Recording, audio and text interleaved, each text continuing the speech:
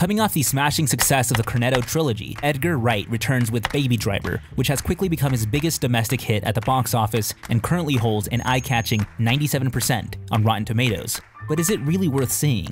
As far as modern directors go, Edgar Wright is as unpretentious as they come. He's just a guy with a dorky fanboyish love for cinema that bleeds over into and informs every aspect of his personal projects. With Shaun of the Dead, he lampooned zombie movies, and Hot Fuzz was a tongue-in-cheek send-up of classic action movies. In Baby Driver, Wright switches up his approach and luxuriates in genre conventions rather than poking fun at them, and the film plays like a straight action movie. He knows we've heard this song before, but he also knows it has a catchy hook, so he turns the volume up to 10 and runs with it. The result is one of the best films of the year so far. Ansel Elgort stars as Baby, a young kid who makes his living as a getaway driver for a crew of thieves. The entire film rests upon Elgort's shoulders, and while he still hasn't become a gushing fountain of charisma overnight since his Fault in Our Stars days, he's undeniably effective.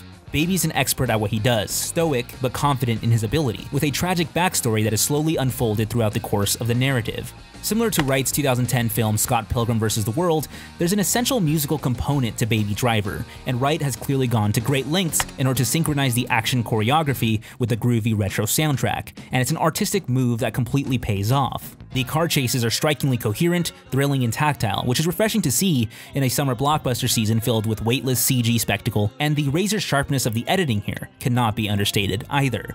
Wright's dialogue, on the other hand, is occasionally less than sharp, but it's rarely distracting.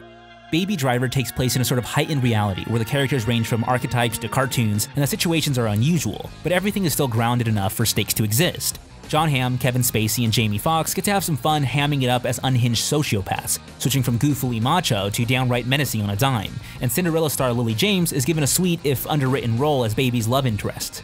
Wright makes expert use of location, collaborating with director of photography Bill Pope to make the seedy urban jungle environment look as gleaming and seductive as it is dangerous. In terms of story, Baby Driver might not offer many surprises, but sometimes it's nice to see a simple narrative executed by a director who knows exactly what he's doing. The film has a noticeably lower laugh count than Wright's previous films, but what it lacks in comedy, it makes up for in entertainment value.